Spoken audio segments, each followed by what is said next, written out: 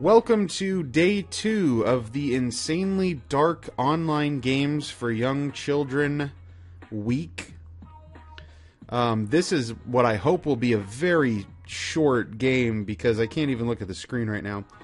This is Draculaura Foot Doctor. I hate feet. I think feet are horrible, disgusting, ugly, gross, icky, blech. And so a whole game where they're shoving a foot with boils and rashes and bruises and all kinds of nasty stuff is just not my cup of tea. But that's what I get for picking to play all the games on a list. If you do not know who Draculaura is, she also goes by the name Ula D, according to the website. And she is from Monster High. I honestly don't know if Monster High has an actual cartoon. I know that online they've done a couple like short little cartoony things like that are only a minute or 2 minutes or something long maybe. And I know that they release a line of kind of Bratz-ish dolls.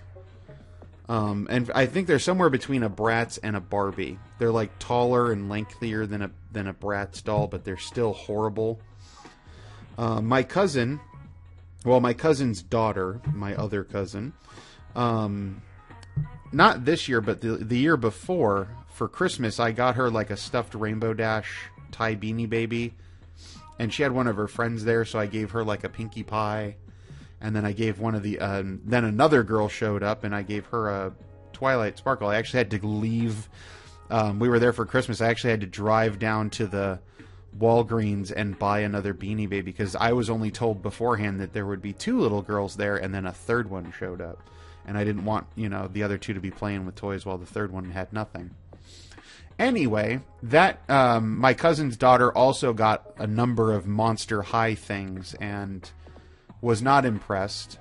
The little bit that I've seen, I'm not impressed. And it just has way too much of a Bratz vibe to me. Anyway, here we are. I've been looking away and I just raised my eyes up to the screen and it is horrible. Okay, use the ice cube on the bumps because it removes... Whoa, get back here. I want this back. Ice cube on the bumps because it removes swelling. Remove the splinter using the pliers. Wow, actual pliers. Not even like forceps or anything. Bandage the wound. Use the powder for the wound. Well, do I bandage it and then use the powder? Or do I use the powder then bandage it? Use the medicine dropper. Just, in general. Be creative. Allow your muse to speak to you. Heal the bruise through some means. And then use the injection. Just inject it into your eye. Okay, so here's this ugly foot. Presumably, this is not her foot. It could be, I suppose. But just the way that she's located and the side of the foot that's facing you, unless she's looking into a mirror, this does not seem like this is hers. Okay, so... use the... Oh, you have to hold it. Use the ice cube on the bumps. So we put it on the bumps, and the bumps go away, and then the foot sparkles. I don't need to see that, thank you. Alright, what was step number 2? Step number 2, remove the splinter using the pliers. Of course. Once again, you have to click and hold. Move over to the splinter. Oh, let go, and it grabs on, and then she cries. Is this your... Did you remove your foot? Wouldn't Frankie be a better character for this? Frankie is like Frankenstein's daughter or something. I don't know that she's actually sewn together like her father, but it would make a little bit more sense if she had like an AKA or a BKA where she could separate things. Alright, click again. And wonk, there it goes. And now she's all happy. Alright, step number 3. Bandage the wound. Alright, this is the wound. No, is this the wound? They both look like wounds to me. Here's a bandage. Once again, click and drag. Click to remove. Well, that's just cruel. Okay, 1, bandages don't work that way. 2, I don't know why I'm saying this, but in England they call them plasters. And I say England, but I'm maybe in Great Britain in general? I don't know. But yeah, they don't work that way. And if you were to put... That was a huge rash / abrasion. It looked like, road rash kind of stuff. That's the wrong size plaster, and I put the sticky part right onto the wound, and then I ripped it off. Well, that was a horrible thing to do. Alright, use the powder for the wound. Well, the wound is gone because I bandaged the wound. But I guess I will put... what kind of powder is this, anyway? I powdered your wound. Do I need to powder it more? Powder the crap out of that wound. Is it... Ooh, and it just magically disappears. So this powder must be that stuff that you get out of a pet egg. It's part of a foot. So you just continue adding it to the wound until the wound has smoothed over. Also, if this is your foot, this is a ridiculously, like, lumpy, misshapen, kind of like a T-bone steak looking evil foot. I ran out of things to say there. Use the medicine dropper. Okay. Oh, now see, they could have said use the medicine dropper to apply the gentian violet to the onychomycosis, but they didn't say that. Yoink. So onychomycosis is a fungal infection of the toenail. Well, it doesn't have to be the toenail, but the nail. More common in toenails, though.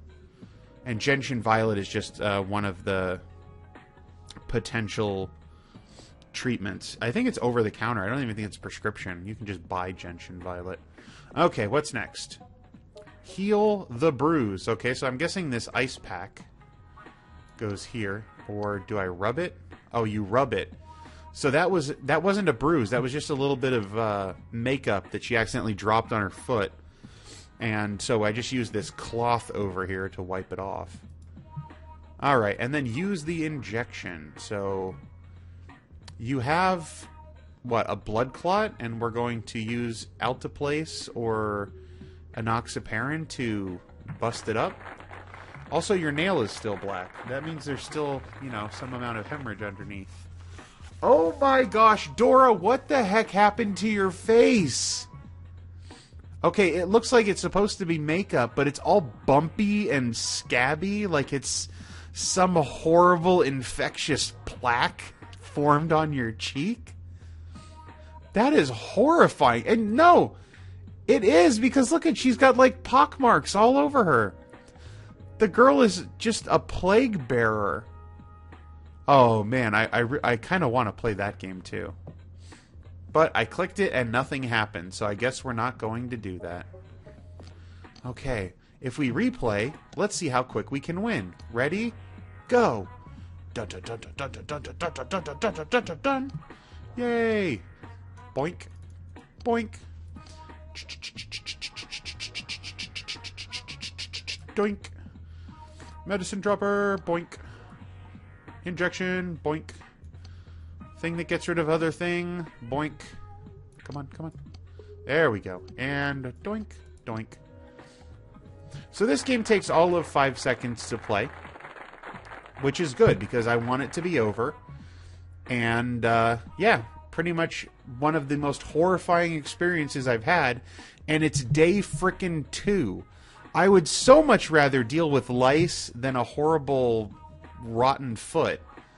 And I say this because I'm an infectious disease pharmacist and I get to see people with diabetic foot infections. You want to have a lot of fun? Go ahead and do a Google image search for diabetic foot infection. There are, and turn safe search off. Lots of fun stuff you can see. We had a student last week. This student was 2 weeks ago at work. So she spends the whole week with me doing, learning kind of how to do my job, kind of. And we had a patient with a foot infection.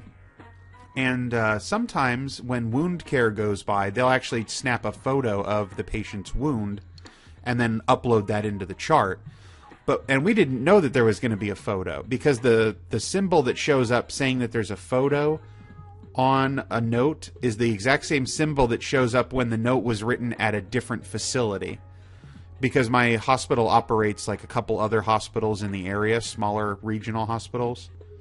And so we'll sometimes have people transfer over. So I thought it was a transfer note coming from the other hospital, and instead I clicked on it and there was this horrible, ugly, nausea-inducing infected foot. And I'm, even as much as I hate feet, I'm kind of inured to the the experience. I've seen enough in person, and so it doesn't really, catch me off guard. But man, my student, she's like, I could have, dealt with that if we knew that was coming up. But man, she almost gagged and threw up in my office. This has been Draculaura Foot Doctor. Apparently, we are the foot doctor for Draculaura. Apparently, Draculaura's feet are either installed upside down so that the sole is facing her, and the otherwise top of the foot, the dorsal part of the foot with the toenails, is facing down.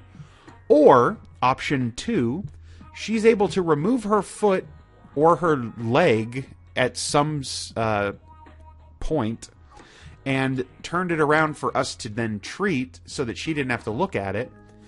Or she's got a mirror, but she can't have a mirror. I know I said she had a mirror earlier, but that's impossible because she's a vampire, and vampires don't have reflections. So it's impossible for her to be using a mirror. The last possible option is that is our foot, and it doesn't look anything like my foot. But we are treating our own foot, and she just has empathic pain. So she can sense when we are feeling pain, like it removing the splinter, and she just cries tears along with us because she feels what we feel at that moment, using her vampire mind control powers. So that's it for today. Tomorrow we will continue with another game that I have no clue what it is or have never played it before. Until next time. Oh man, I kind of want to show this. I kind of want to show this. Look at this horrible picture. Ah, wait, why would you do that? I need you to not do that, okay? Look at this. Look at this. Why won't it let me scroll? I don't know why it won't let me scroll. Ah, this picture right here is all I want to show you.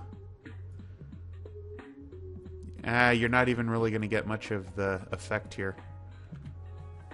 It won't let me scroll. Why? It's like completely inert. It won't... Okay, so maybe as I do this, maybe you can at some point pause it and get a picture of that? Oh well. Until next time. Bye-bye.